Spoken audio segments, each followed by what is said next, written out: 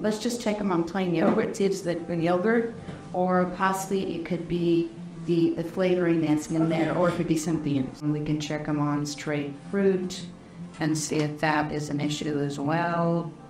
And also we can check. Okay. Again, then we'll go over this.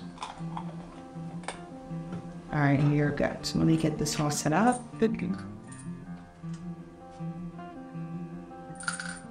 Okay. We're going to check for yogurt and whey. So yogurt and whey, he is weak on all levels on this, on the yogurt and whey. Okay? So we're going to go check the food coloring. We'll put that into this and we'll move out of spot. Okay? No problem with that. There again. But we're going to be holding on to this. Okay? Now what I'd like you to do is you're going to go ahead and turn over and marble over this, and we'll go to the breathing. Everything. And out. Then that's breathing. And we'll do that same place. Yeah, it's it. Okay, so we check there again. I'm going to go back in and just check and see if it was holding in the other place. He's actually really, really, really good. Hi, I'm Dr. Jacob Teitelbaum. I'm an internist and medical director of the Annapolis Research Center for Effective CFS and Fibromyalgia Therapies. Having practiced medicine for about 30 years now, we have realized that there are many illnesses that doctors think are incurable that can be effectively treated.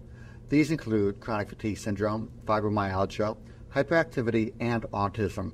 What happens in modern medicine is that unless something is very expensive, in other words, surgery or an expensive pharmaceutical, nobody can pay to put it through the FDA process. This means if it is not expensive and not patentable, your doctor is not going to hear about it.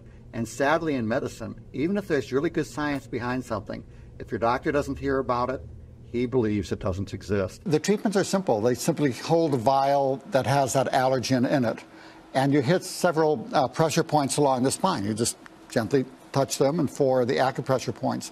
In fact, the first time I got in contact with NAET was I had horrible ragweed hay fever allergies. And this gal in town said, I can help you with that. And I said, that voodoo is not going to help my hay fever. Leave me alone. Right. You know, and one day I was especially miserable, and she said, stop being a nitwit and let me treat you. And I said, okay.